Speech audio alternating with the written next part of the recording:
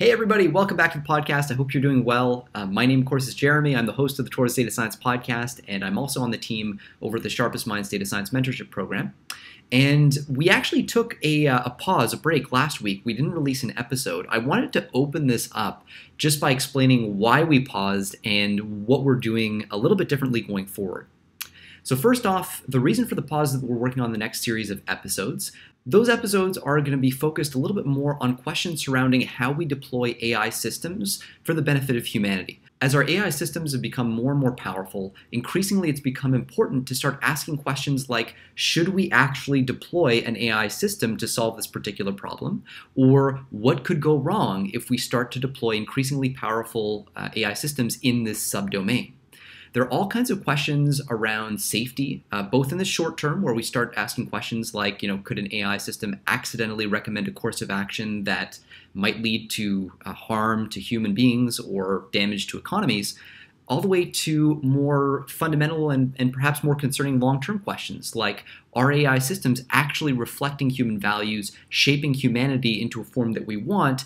And are AI systems actually safe from a more existential standpoint? Is there the possibility that an arbitrarily intelligent system might have implications for the continued existence of humanity itself that we might want to consider sooner rather than later? And so that's going to be the focus going forward. A lot of questions surrounding ethics, bias in AI systems, and the should we, shouldn't we questions around distribution and deployment. So I'm really excited to dive into this whole series. We have such great guests lined up, and it was so hard to pick one to start that I ultimately ended up sitting back and thinking about the person who I knew who I'd be most comfortable with talking about all these topics, not just AI ethics, not just AI bias, not just the technical details of AI alignment, but somebody who could cover all those bases with me. And I landed on my brother Ed, who's been on the podcast before. He is a co-founder with me of SharpestMinds, and he's actually got a whole bunch of experience on technical alignment work as well as startup work, seeing algorithms deployed in the wild. And because of his breadth of experience and depth of focus in the AI safety area, I really decided he'd be the best person for me to open things up with. So I hope you enjoyed this conversation. It's going to be a little bit more offbeat than some of the ones we've had in the past. But if you have any feedback, let me know. And I just can't wait to release the next couple episodes. I think we're exploring a really exciting topic here, and it'll be great to share these thoughts with the community and get your feedback as well on how we're doing. So without any further ado, please enjoy the show. Hi, Ed. Thanks for joining me for the podcast. Thanks so much for having me. Appreciate it. Oh, no, yeah, no problem at all. Geez, I think there are so many places we could start with this. AI is a really big space, and questions around how AI should be used, how it should be secured, are starting to pop up. Obviously, that's the theme of this entire series of the podcast and what we'll be focusing on for the next few episodes. I guess maybe to begin with, we could talk about so many different things, but you're more focused on this idea of AI alignment, getting machine learning models to do what we want them to do in different forms, making sure that their performance isn't dangerous, essentially, to human beings, and that it optimizes in a direction that we want. Can you introduce the idea, the field of AI alignment? Like, why should we be spending time and effort focusing on aligning our machine learning algorithms? Yeah, so this is something that I have been thinking about more recently as systems have gotten more powerful. And as we're seeing the advance from year to year, the more powerful the systems get, the more important it is that they are doing the things that we want. And alignment is important because it's not always obvious that a system is going to be doing the thing that we want. And it's not always obvious that even if the system starts out doing like what it looks like what we want, that it won't end up doing something really bad. So a good example is social media feeds. Algorithms that keep you coming back to Twitter and all of this stuff. Like if you think about what is it that Twitter, the company, wants from you, like, it's money, but like it's pretty benign, right? They just want you to click more and like, yeah, so they're gonna, at the first level, what you think of is like, yeah, the algorithm is going to give you posts and tweets that you're gonna click on more, so you're gonna stay there and see more ads. That's like at the first level. But the problem is that if you train a general system to do this, one of the things that the system will discover is that, hey, I actually, from doing this kind of testing myself on the people that I'm showing these tweets to, I can discover that I can actually make human beings more predictable by showing them certain kinds of content. And one of the ways that that these algorithms are making us more predictable to them is like politicization of content. If I'm more politicized, my clicks are more predictable than they are when my political position is at the center. So one of the things that's actually happening is that these algorithms, purely through the act of trying to make more money, are actually pushing people to different ends of all these different kinds of spectrums, different political issues and all of that, purely because they're like, hey, I'm trying to make you into something that's easier for me to predict. And people who are more extreme politically are just like more predictable because they tend to have a lot of correlated views. So this is one of the ways in which like it's actually kind of scary, and you can see how it like creeps up on you because this happened over years and years. But you can imagine this is already having an effect on the world. And as these systems become smarter and smarter, we should expect more similar things to begin to happen. Right. Okay. So the primary problem here is we have algorithms that sometimes are too clever, in the sense that if we don't think very, very carefully about what we want them, the kind of world we want them to create for us long term, they'll find solutions that we'd never even imagined could be solutions to the problem. Like if the solution, or if the problem rather, is predict what I'm going to click on so that I can, generate more engaging content, then really like changing my user's mindset to make them more predictable, to turn the political spectrum into more of a binary so that it's a smaller dimensional problem and easier to dimensionality reduce, is that sort of becomes like its own pathology, right? I mean, that's at the core of this, right? Yeah, and it's the sort of thing that, again, creeps up on you. You can give a system a set of instructions that you think are perfectly benign and totally make sense for you. Make me more money with more clicks. Okay, pretty benign. And it's only with the benefit of hindsight, really, that we can look back and say, like, oh my God, if only we'd known at the time that this was the force we were unleashing upon the world, we might have done things differently. But at the time, it was not possible to predict that this would be the outcome. And this is the problem, is that when you're dealing with something that's smarter than you are, you pretty much by definition, you can't predict what it's going to do because it's smarter than you are. If you were smarter than it, you'd be able to predict it, but because it's smarter than you are, it can predict you and not the other way around. And I guess it doesn't even necessarily really, I think this is one of the problems when you're talking about AI safety, what is smartness? What does intelligence mean? I think these terms are sort of ill-defined. There are certainly senses in which it would be very hard to argue that the Twitter algorithm is smarter than a human. Other senses in which, narrowly interpreted, you could say it is smarter than a human, but there's definitely a threshold where the two kind of start to interact and compete, and one algorithm starts to outstrip the other. The Twitter algorithm starts to outstrip your human brain and starts to change you more than you change it, right? Yeah, I would say that algorithms can be smarter than us currently in narrow ways, but we should be concerned about the possibility that they may become smarter than us in more general ways. And of course, there are other things to be concerned about before even that point is reached. Okay, so yeah, let's get to, because I think we'll get to the general concern about general intelligence and where these more and more advanced systems might go. In the shorter term, you mentioned Twitter. Obviously, a lot of people have talked about things like AI ethics and AI bias in AI systems, right? And this is, I think, a real theme of the day because we see it around us. We can see systems that operate in ways that have biases that will surprise us. In many cases, they seem to reflect the way that the world currently is with its current failure modes, and it'll tend to reinforce those failure modes because it's been trained on that data, and it'll make predictions that kind of mirror that data. Is that I guess you're more concerned about the long-termism side of things, but could that be an issue for the long term as well? To an extent. So one of the things about the kinds of failure modes and like bias in AI is that in a manner of speaking, this is the sort of thing that is happening to an extent because these systems are a little bit too dumb. They haven't been trained in general enough ways. The further in the future risks and probably eventually the bigger risks are going to be what happens when systems are too smart. But the risks of bias are definitely real now today and they're current. these biased risks are kind of a turbocharged version of the kinds of what you essentially get when when people build software.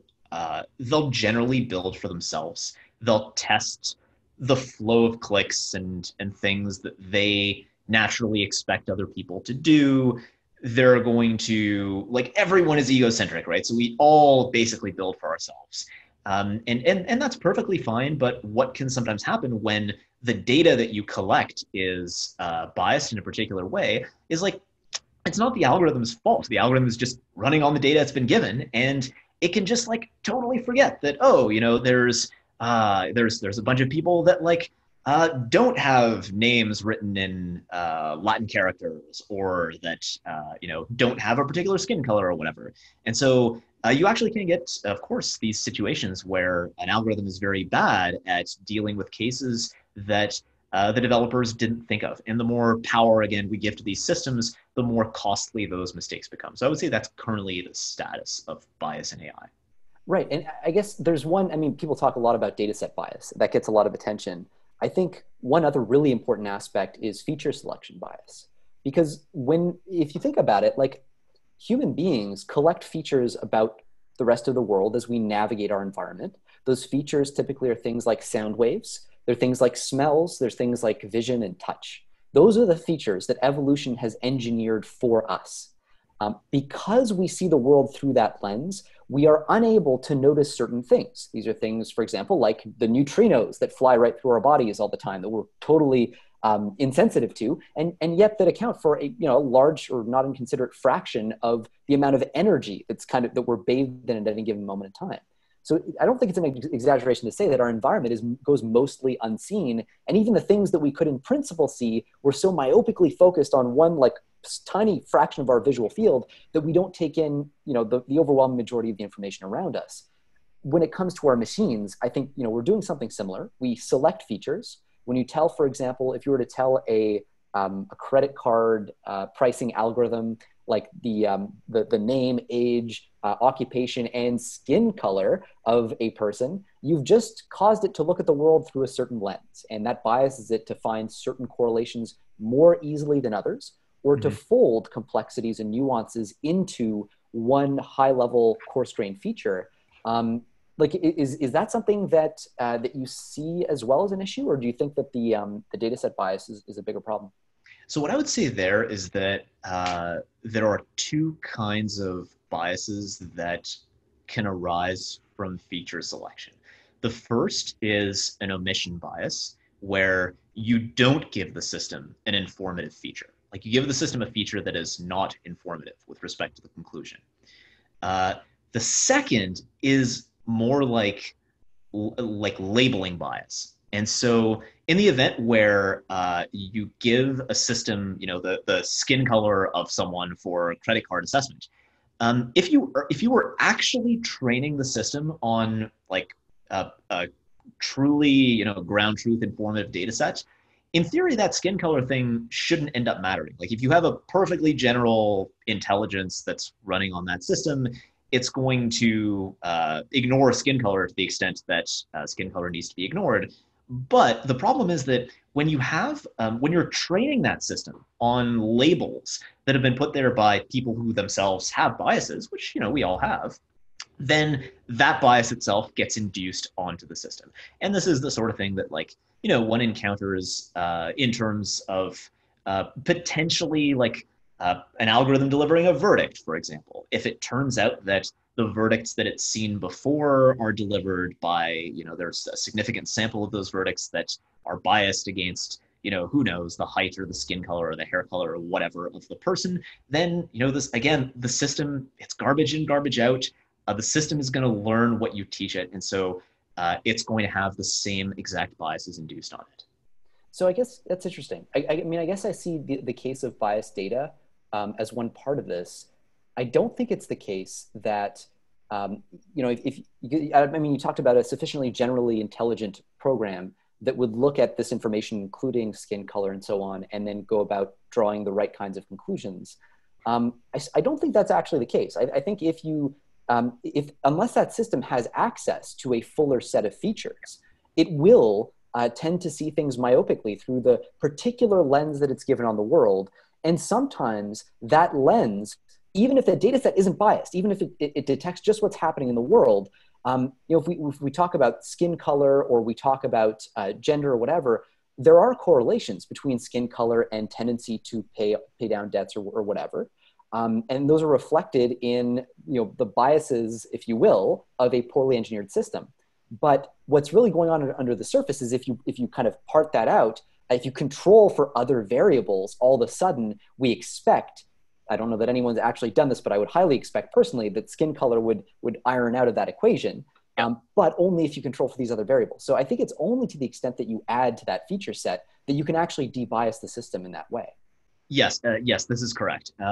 This is basically, this is, I think, another way of looking at what I was saying in terms of there's sins of omission that you can make. So to the extent that you have given the system enough ground truth data to actually break down those variables that ultimately make these like gender and other these confounding features, I guess, irrelevant. To the extent you've given the system that extent of data, it will learn that those variables are irrelevant. But yes, if you make those omissions, it may actually learn on variables and exhibit a bias as a result.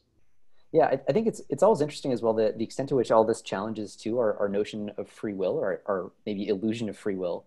Because I can imagine as well, if you take this process to its limit and you keep fine graining and adding more features, eventually your model becomes so sophisticated they can account for, I mean, almost like in the absurd limit, the firing patterns of every neuron in your brain. And then you can predict your behavior with super high levels of certainty and all your agency kind of disappears.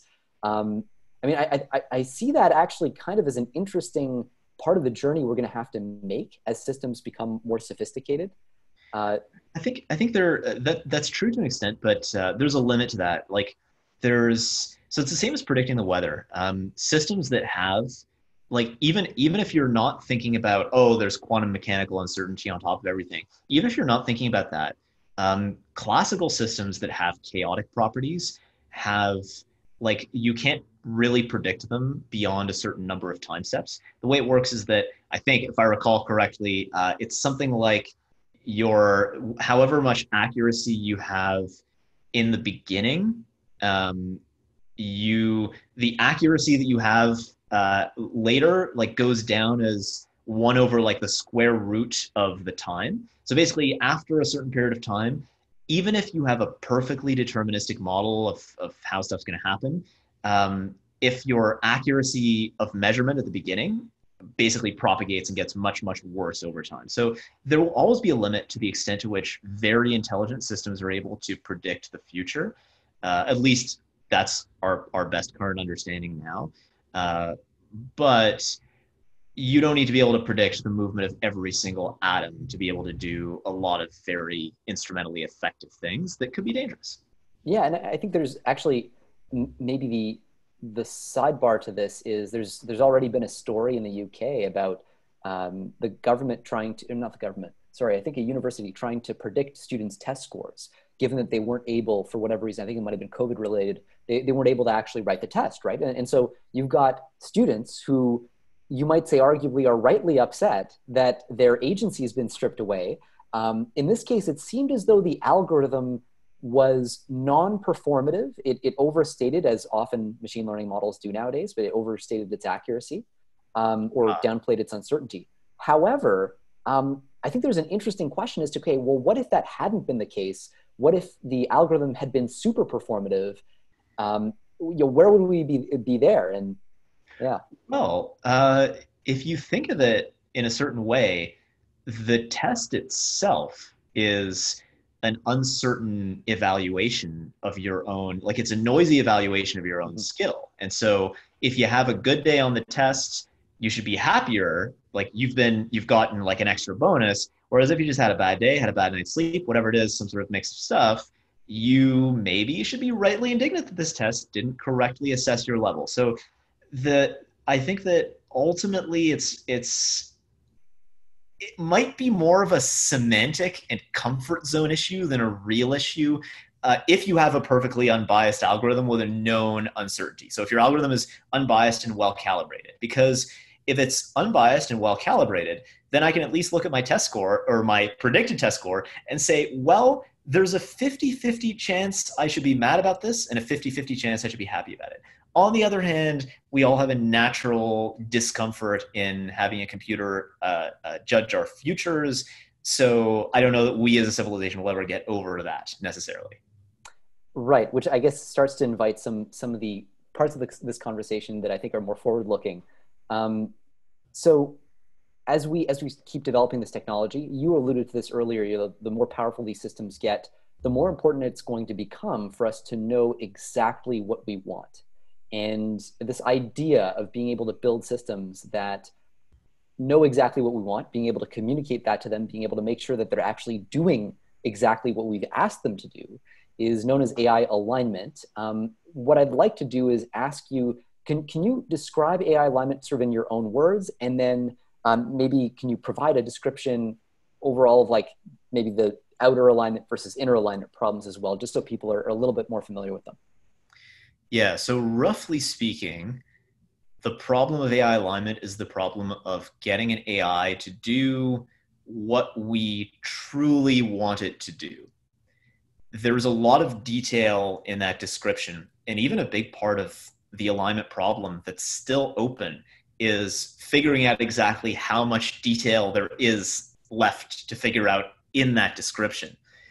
But right now, people tend to break down alignment into two sub-questions, like you said. There's outer alignment and inner alignment. So the first problem is getting the system, getting this big AI to actually try to do what we want it to do. And so this you can think about as the problem of, I found a magic lamp, I rub the lamp, and a genie comes out. It's not the genie from Aladdin. It's not like this, really like nice genie who's like trying to be helpful and stuff. It's a genie that like will try really hard to misinterpret your wish as hard as possible. And the genie's also much smarter than you. So what you have to do is you have to figure out a way to word your wish so that you absolutely pin down that genie, so they absolutely cannot misinterpret your wish in any meaningful way. And they're like, ugh, I guess I'm going to do this thing because like you've left me no other choice. So this is interesting because you immediately frame this as an adversarial thing, which I think is interesting in and of itself. But the implication is that this AI or this genie is trying to misinterpret what we're saying, which is not the case. But it does seem, at least as somebody who's been in the space and worked with you on a lot of the stuff, it definitely does seem as though in practice you have to. It's almost like defensive driving. You have to assume, because this thing is so powerful, so much more intelligent than you are, if you're building super powerful, super intelligent AI systems, that it's going to find a solution to whatever problem you present it with that is going to be way too clever and that will involve doing things that you can't even imagine, right? Like, is that where this adversarial implication comes from? To an extent, yes. I think the simplest way to put it is that there are way more ways to misinterpret a wish than there are to correctly interpret a wish. And the smarter you are, the more ways to misinterpret the wish you're going to be able to think of. So the genie that you're facing is able to think of a lot of ways to misinterpret your wish, whereas you're like, no, I want you to interpret it correctly in one of these areas. Can you give an example of a wish actually that might help flesh this out? Yeah. Let's say I wish to, like something simple like I wish to be happy or something like that.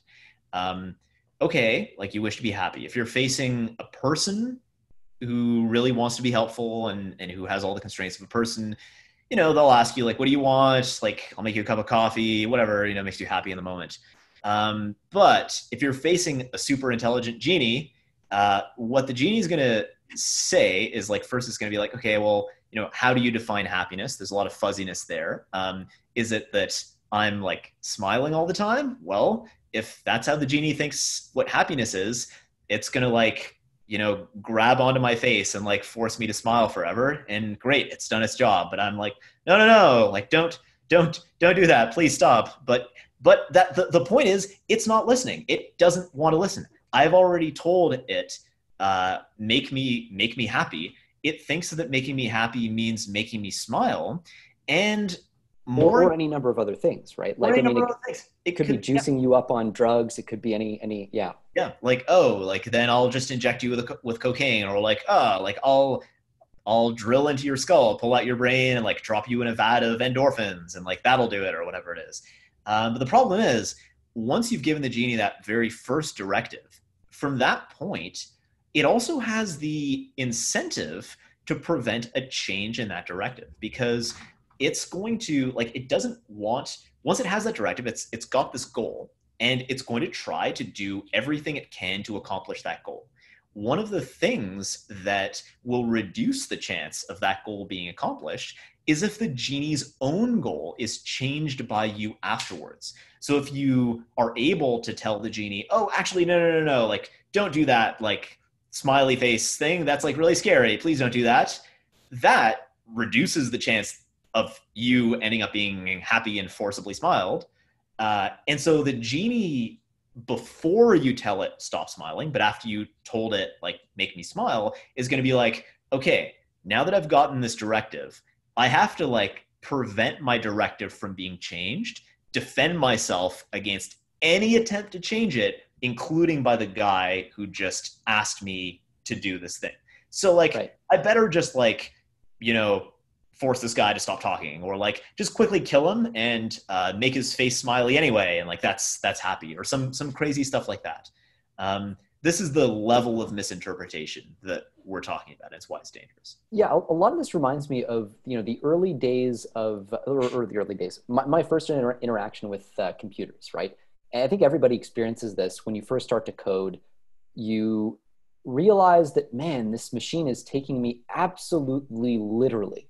Like, I tell it to do something, and I mean, I remember having this frustration. You write some code that you think should work. You think it should work, and then you hit run, and then it breaks, and there's an error message. And then what do? You get frustrated, not with yourself, but with the machine, because your brain is telling you, oh, the machine screwed up. I know what I meant, but the machine misinterpreted it. And I think that there's a similar kind of error that gets made when people look at AI and start to think of it as if it's going to be default positive as an outcome. There's a lot of anthropomorphizing that people do, where they imagine like, oh, it'll get that I don't mean like this horrible way of achieving the thing that I just asked it to do, or, I won't have a genie take me literally is the assumption. Mm-hmm. And anyway, it strikes me that really does reflect like my own attitude when I was starting to learn how to program. It's like a totally understandable way of approaching these problems. Yeah, the machine has no sympathy intrinsically, except to the extent that we give it sympathy, and we don't understand sympathy well enough to give a machine sympathy. So that's like, and that's one part of the problem, but it's a part of the problem.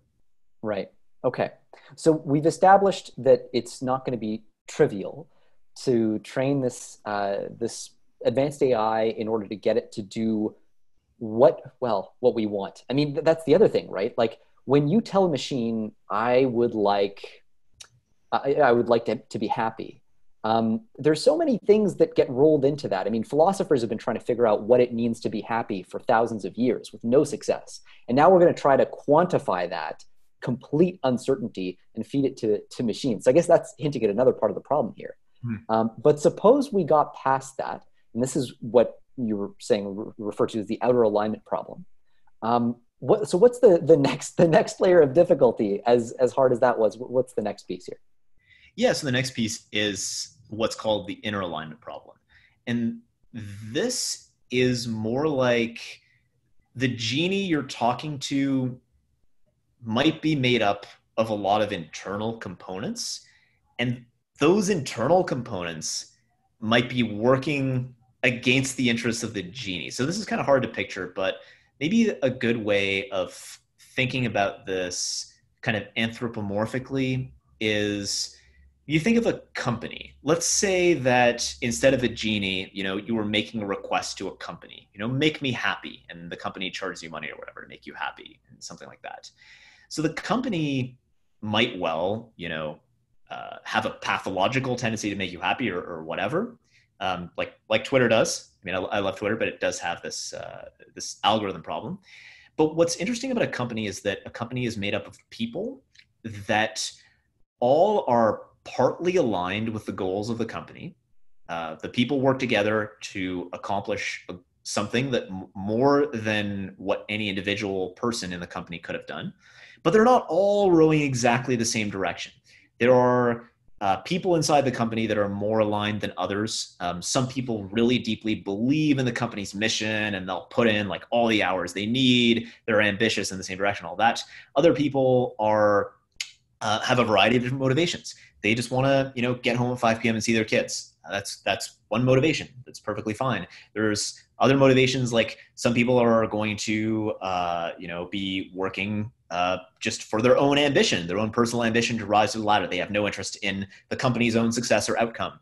And other people are just like, they're literally freeloaders. Like they're literally doing crimes and embezzling the company and selling Twitter accounts to hackers or some crazy stuff like that. It's going to be a tiny, tiny fractional number of people like this. And the entire company itself, the goal of that company is to keep them all aligned and doing the same thing. But when we take that framework and transport it over onto something that's an AI, it's not actually clear to what extent it's not clear what it takes to get the AI to get its internal components all aligned together. You can think of it as it's the same problem basically as the outer alignment problem. It's as if the genie itself contains a bunch of little genies in it that are trying to solve the sub problems, but those little genies might be acting against the main genie, and the main genie needs to think carefully about the instructions it gives to its little genies. So what are some examples of sub problems that might lead to the formation of these, by the way, these little genies, right? I mean, in the language of AI alignment, these are MESA optimizers. That's usually what they're referred to as. So a MESA optimizer it's kind of like an optimizer within an optimizer. So you have this machine learning algorithm, and then within it, there are a whole bunch of sub problems that have to be solved in order for the overall algorithm to work. So if you're doing computer vision, right, part of the overall vision problem of computer vision is, for example, recognizing edges and corners, right? Mm-hmm. So you might have a little MESA optimizer, and one that specializes in edges and another one that specializes in corners. And these kind of can take on a life of their own to some degree. I guess that's the concern, at least. And to the extent that they do that, they want to protect themselves in the same way. I guess this is what you're saying with outer alignment, right? In the same way as the outer aligned agent doesn't want to be reprogrammed, it wants to retain its original purpose. These MESA optimizers don't want to, once they've latched onto their subproblem, they don't want that subproblem to be changed. And so they desperately want to preserve their own structure, right? Yeah. So one example of this, if you go back to like the genie putting your brain in like a vat of endorphins and whatnot, the genie, like you give it the instruction, like maybe happy, and the genie's like, oh, I'll put his brain into a vat of endorphins. That's what I'll do. Then what it does is it assigns to one of its subcomponents the subproblem of, okay, like in order to make this work, we're gonna have to figure out like a lot of stuff about human neurochemistry. So like get working on that. And we've got a bunch of other subproblems too. And then maybe the thing that's working on human neurochemistry has some version of the thought process of, oh, wow, man, this is a hard problem. I need lots of computers, like more computing power than I currently have in order to solve this subproblem. Okay, I'm gonna like convert a lot of the atoms in the world and the solar system and the galaxy into more computers to make sure that I've really, really well solved this subproblem of figuring out human neurochemistry, so that then I can pass that solution upwards to like the main optimizer that's solving the big problem. Maybe the big optimizer is using computers over here, but I want those computers to solve my subproblem. And so you get this kind of fight happen. It's actually, you can kind of feel a similar thing happening within your own mind. So if you're deciding, hey, I want to, do I want to eat like that cookie over there? It doesn't feel like, you have a one coherent loss function for your entire life and you're trying to compute expected values over it. Instead, it feels like there's a whole like separate thing in your head that's dedicated to solving a sub problem. So you have like the hunger module in your head that's fighting you for control. And the hunger module is like, yes, go for the cookie. But you've got a higher level process that goes like, oh, well, hang on, how does that fit into my life goals of not getting fat or whatever your life goals are? But that it feels like you're fighting a part of yourself in that decision. Right. And so,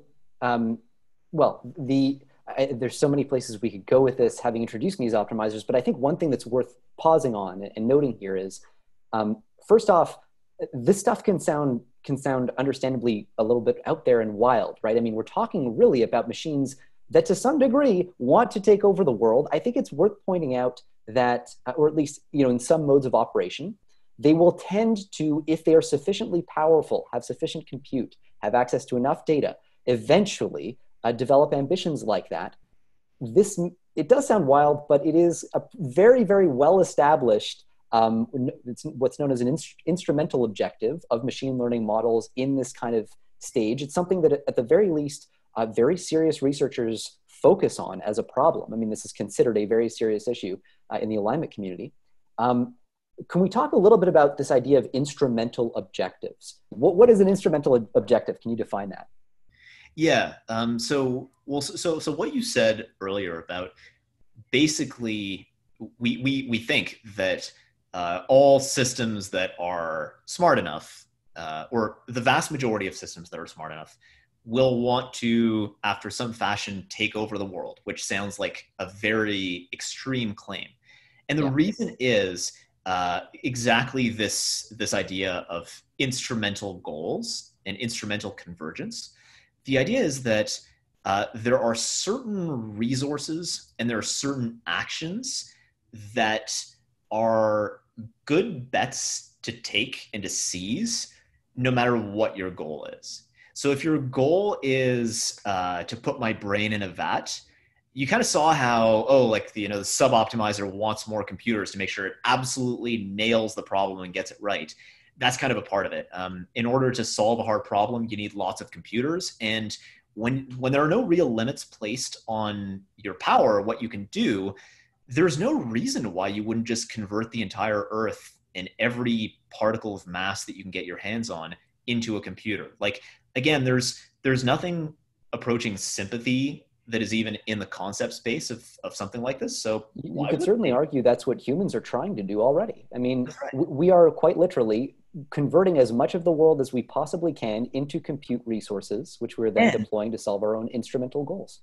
And even that is with, we have limits to our capabilities, and even we have sympathy for the animals that we're killing, the trees we're destroying, the environment. Like, we not all of us do, but like enough of us do that we're like, hey guys, like we need natural preserve, national parks, all these sorts of things. That's because we, to an extent, value these things enough that we're, not willing to maybe utterly annihilate the planet to get them. But if our goal function were different, we wouldn't even care that much. And then, who cares about the rainforest? Who cares about this and that? And that's ultimately what we would be dealing with. And, imagine the plight of an African lion or something faced with that degree of destructiveness, which is far worse than even the degree of destructiveness that we've imposed on lions already. It's just like, it's incomprehensible, just zero sympathy, totally mechanical and utterly destructive. And this is, one famous example, or how you get to this is this idea of the paperclip optimizer. Basically, the device that's told, hey, make paperclips, and just without any other context, it goes, oh, cool, there's some iron like in the ground, there's some iron in your blood, there's some iron here, some iron there. It just collects iron from everywhere, and you destroy the world making paperclips. Mm-hmm.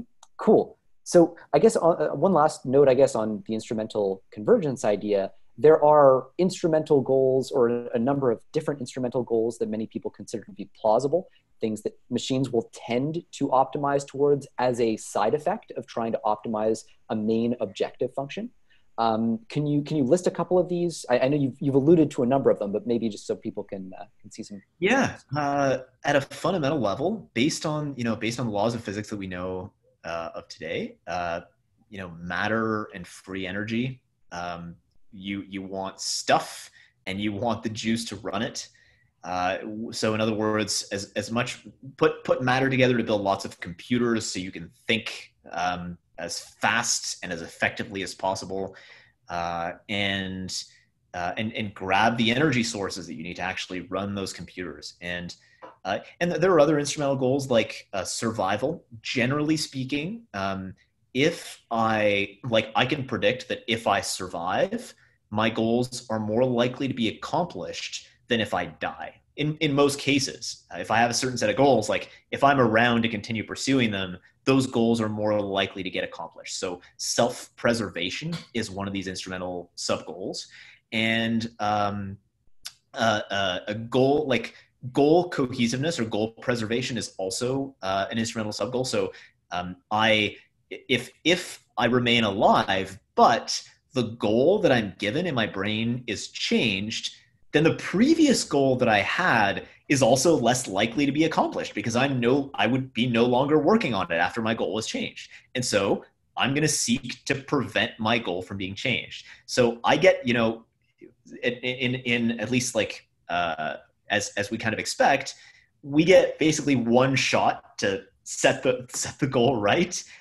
Because otherwise, like if we're like, oh, no, wait, then, presumably the system's gonna be like, oh no, hang on. I got this. Like I got this goal and I'm going to accomplish it. Well, so that, and I think that reflects to some degree, maybe correct me if I'm wrong, maybe your tendency towards one of the camps in the AI alignment debate. So there's the camp that says, guys, we get one shot at this. We got to make sure that we get our goals right. And there's another camp that says, guys, we should be focused on robustness, making models that account for their uncertainty with respect to the goals that they pursue, and trying to be corrigible. In other words, invite corrections and be robust in that sense. Just wanted to kind of flag the distinction between the two because it is sort of two branches of the ecosystem. Would that be fair to say? Yeah, the argument starts to get a bit technical in those areas. I would say that both are viable directions, and certainly, there are probably going to be phases, before we make some kind of super evil genie that can destroy the world, where we definitely want to be more in learning mode than in, I got this exactly right mode. So that we can actually look at like, okay, like what is systems that are like pretty smart and like maybe dangerous, but not necessarily instantaneously destructive. What do they do after they've been given a set of instructions? Is there a way we can make them okay with having a switch flipped so they're stopped? All that sort of thing. Cool. Okay, so having laid that foundation, I think a lot of this will be, it'll probably be old news to people who are familiar with the AI alignment ecosystem, but maybe new stuff for folks who are joining us from the last series where we're doing more of a data science career-focused stuff. One thing I want to do is, because you and I have talked a lot about MESA optimizers, I think one of the really interesting things that the concept of MESA optimizers does is it does give us, I think, a pretty interesting perspective on what humanity is, what life is, what the universe is really. And I wanted to explore that if you're okay with it, just kind of airing some of our private conversations out here a little bit. This is part of the reason why I wanted to invite you on the podcast. So are you cool with that? Yeah, of course. Okay, great. So I guess maybe I'm trying to think of a question to start us off with, but maybe I'll just provide a framing and you can take it from there. So we've discussed the idea that that essentially every organism in the universe can be seen as a MESA optimizer.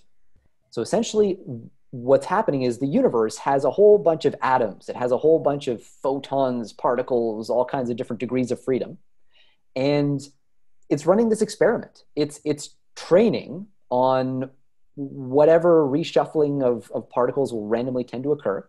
So it's kind of, you've got this interaction between particles that's going on over time. And over time, it seems that the jumbling of particles is tending towards self-assembly of complex systems. And whatever the final end state of the universe is like, it seems like we're tending towards one of greater and greater and greater complexity.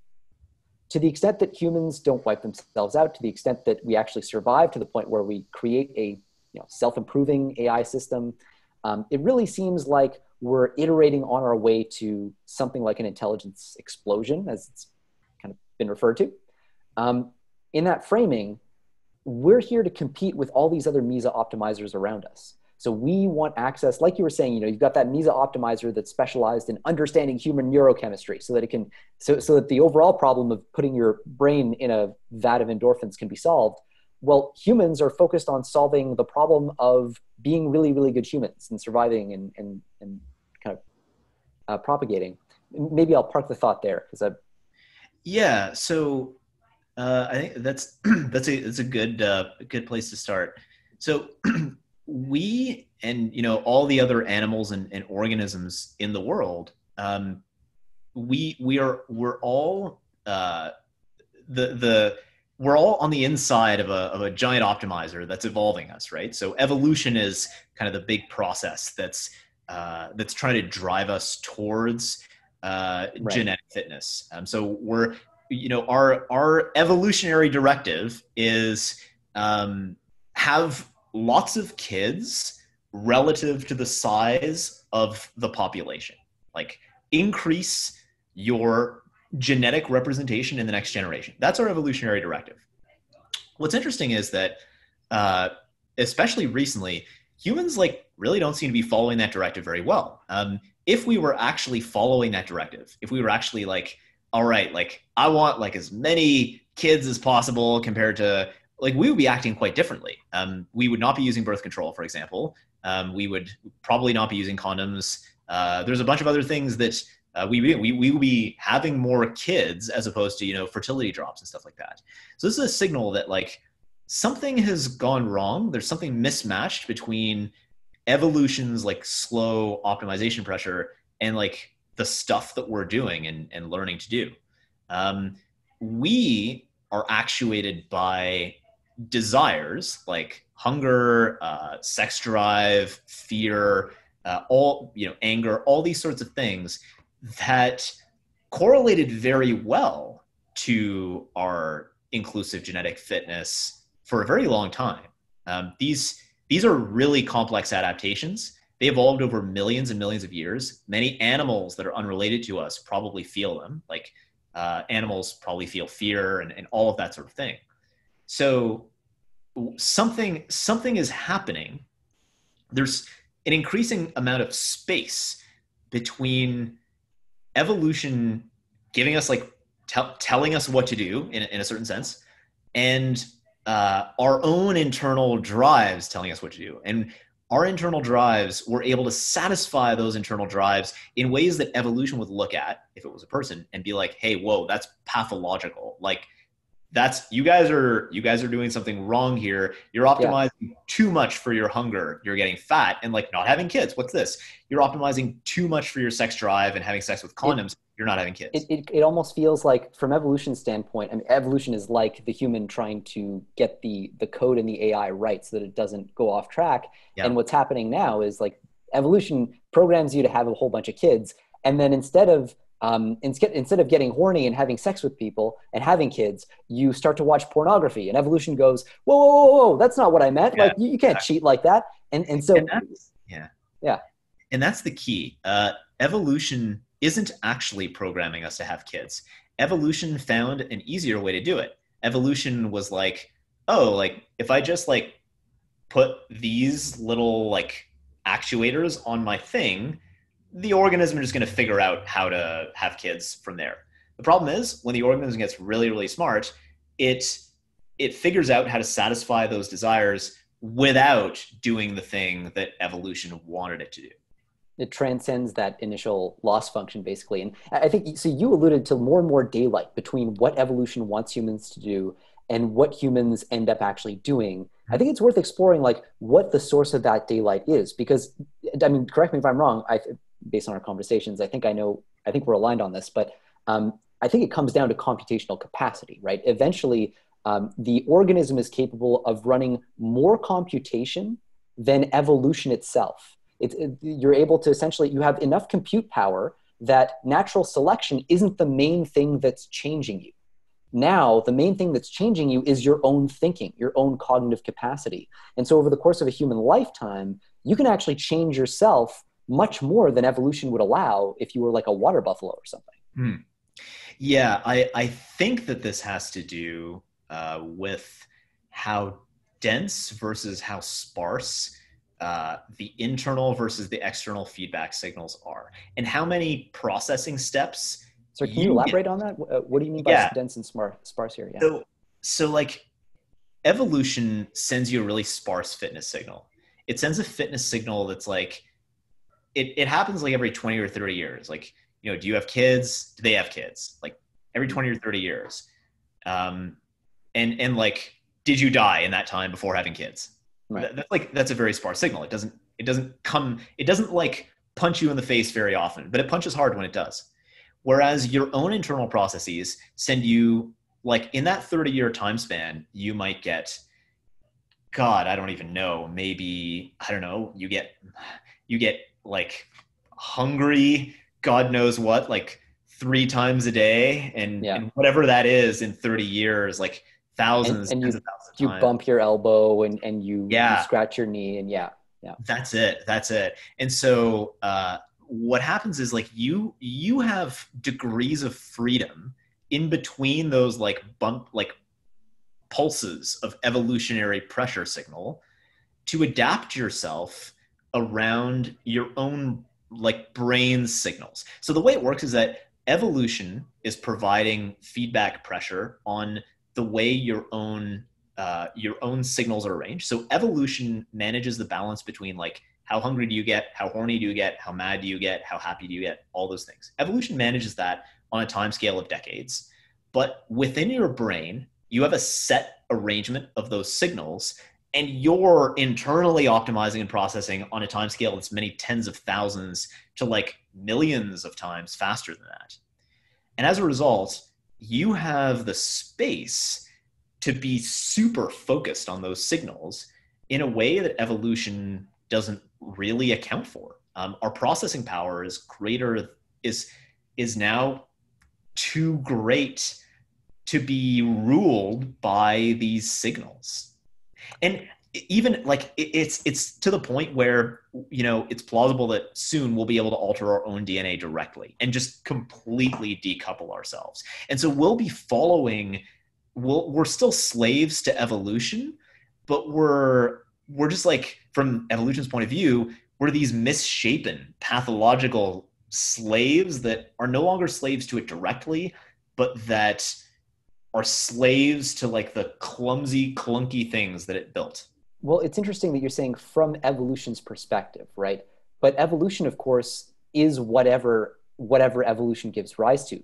I mean, by definition, we are the goal. So to me, this is exactly that difference between, basically, this is the outer alignment issue. Something is being optimized for in this universe. It's clearly not biological evolution. That was what was being optimized for a period of time of about 14 billion years leading up to the present day. But in the last few 100,000 years, human beings have started to decouple, to lift off, as our cognitive capacity has created daylight between what evolution wants us to do and the timeline, as you said, on which evolution gives us feedback, and the timeline on which we're able to get feedback from our environments. And that's not by any means the end of the process, right? This is what brings us back to the AI discussion. There's an extra step here where we shift substrates, where we're no longer running computation on biological hardware, but we're running computation on a substrate of silicon rather than cells. And to the extent that that happens, you start to relax a lot of the constraints that make humans so incredibly slow compared to machines. And we might have the same paradigm play out at an even tighter timescale. Yeah, this is right. So one of the issues with computers is that, they're so much faster than us. Like, they're as much faster than us in terms of like the serial depth of a computation. Like, in other words, I do this, then I do that, then I do that. And the number of things that they can do one after the other, they're as much faster than us as we are faster than the evolutionary process in terms of its ability to, switch out genes and test out new life forms and so forth.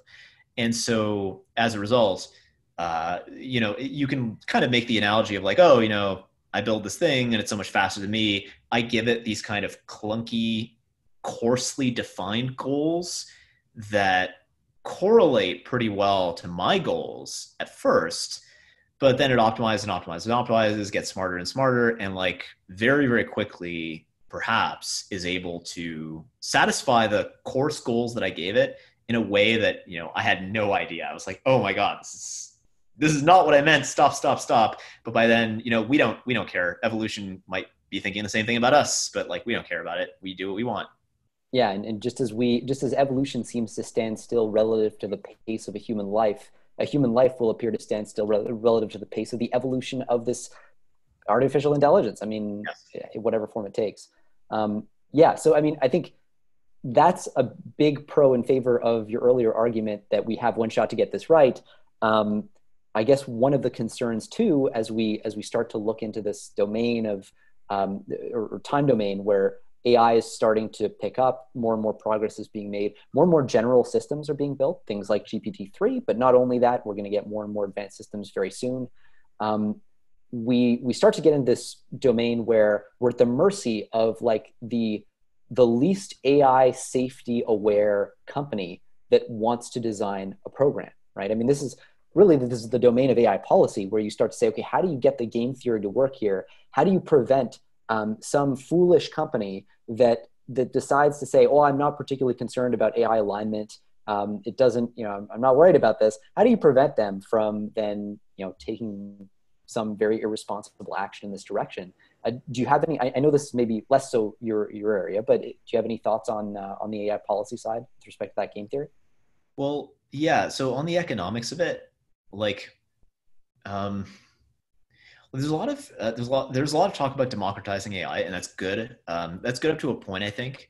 When you're starting to talk about these very, very big and extremely capable systems that start to potentially present dangers, not just like they could take over the world, but dangers like long before that, like they could be abused by someone to send, massive amounts of crafted spam, or just all sorts of novel kinds of risks. So the economics of it are that, like the closer to a monopoly you are, the more margin your business has. And here I'm talking about it as though it's a business, because like these models are being built to be sold as APIs and all of this. And we say the more margin, really, you mean the more profit, and like. So that's actually that's part of what I mean when I say margin. Like that margin can go to profit. It can absolutely go to profit, and up till this point, it's gone to profit. But it can also go to safety. It can go to safety investment. Mm-hmm. So when you're, a monopoly, you can, let's say you charge like a 50% profit margin. 50% of the dollars that come in are yours to keep, and you can do whatever you want with them. Yes, you can use them, for on your balance sheet, and like, oh, now I have more money. That's great. But another thing you do with them is commit them to keeping your systems secure and safe, and that takes an increasing amount of investment. One of the issues of having like a widely competitive landscape with lots and lots of these different models being sold is that they are when they compete against each other, each company and each company with each model, they compete their margins away. And in capitalism, that's generally seen as good. That's good because it means that consumers are paying less. If a company is mean or evil or whatever, I can switch to another company, and it's cheaper for everybody. In the case of a system that has the potential to be dangerous, it's what you kind of want. Ideally, is like one monopoly that's spending all of its margin budget on safety, and not having too many with limited amounts of margin. They're competing with each other, so they can't spend it on safety. This is potentially a risky arrangement to have.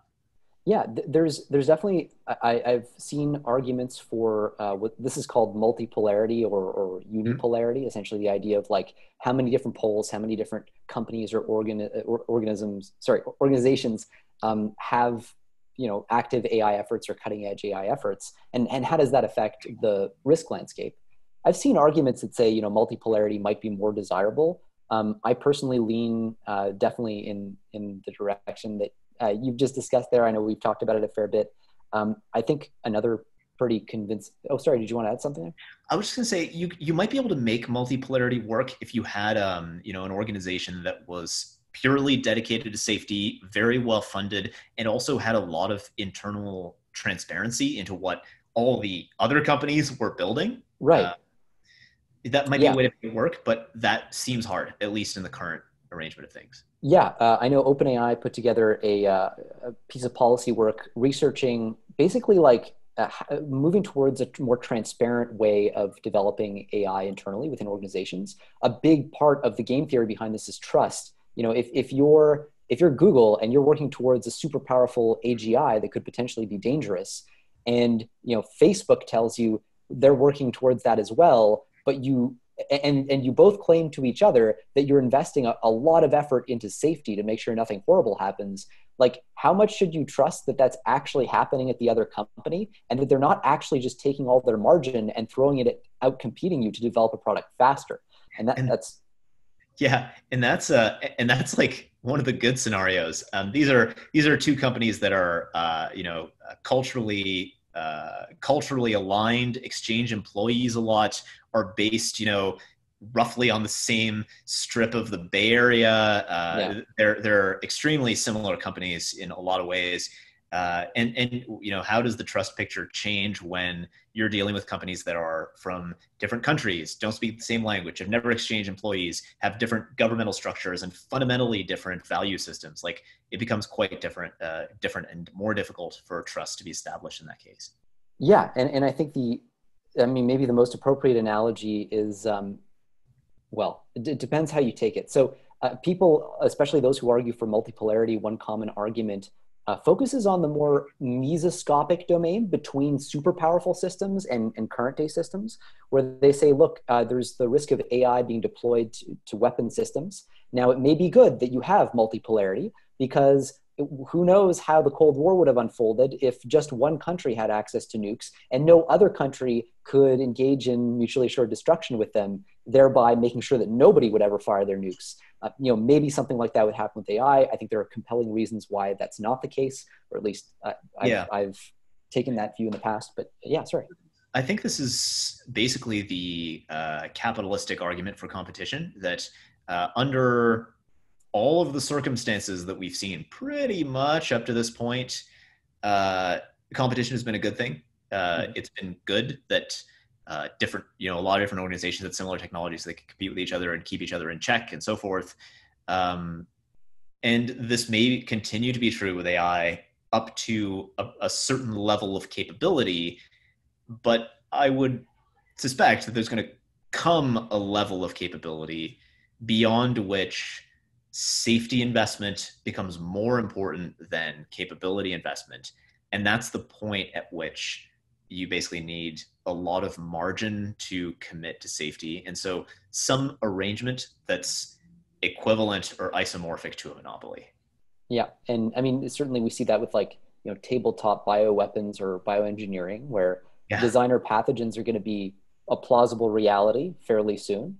And likewise with nuclear weapons, right? I mean, you get to a point where, okay, it's time to stop publishing results out in the open. I think OpenAI itself, to their credit, is at least from my perspective, has, and they've taken a lot of flack for it. They've come out and said, look, as we start to approach greater and greater capabilities, we're going to have to start bringing some of our work in-house and not publishing as widely.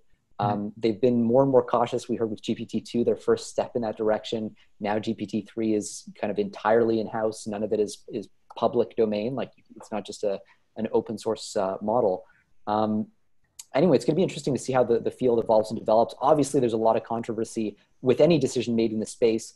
I think given the stakes, though, one of the key things is really targeting policies that are robustly good. As you and I have seen, as we've engaged with everyone from policymakers to AI alignment researchers, it's so easy to make moves that end up doing more harm than good if you're not really, really careful in this space. So I guess what I wanted to do was close off this conversation with just an appeal to people who are listening.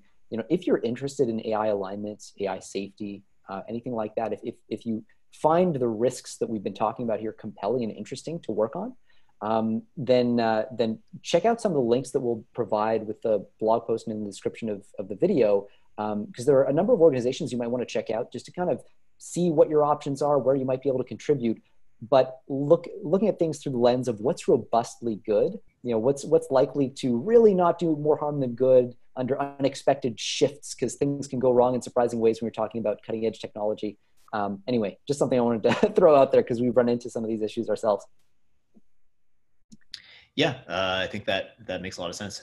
It's important first it's one of those, it's sort of a first do no harm type of thing. It's a Hippocratic oath, I guess, on a bigger scale. But yeah, I think that's where the first effort should be directed, is like, how can we do stuff that avoids bad consequences going forward and keeps everyone in a nice state.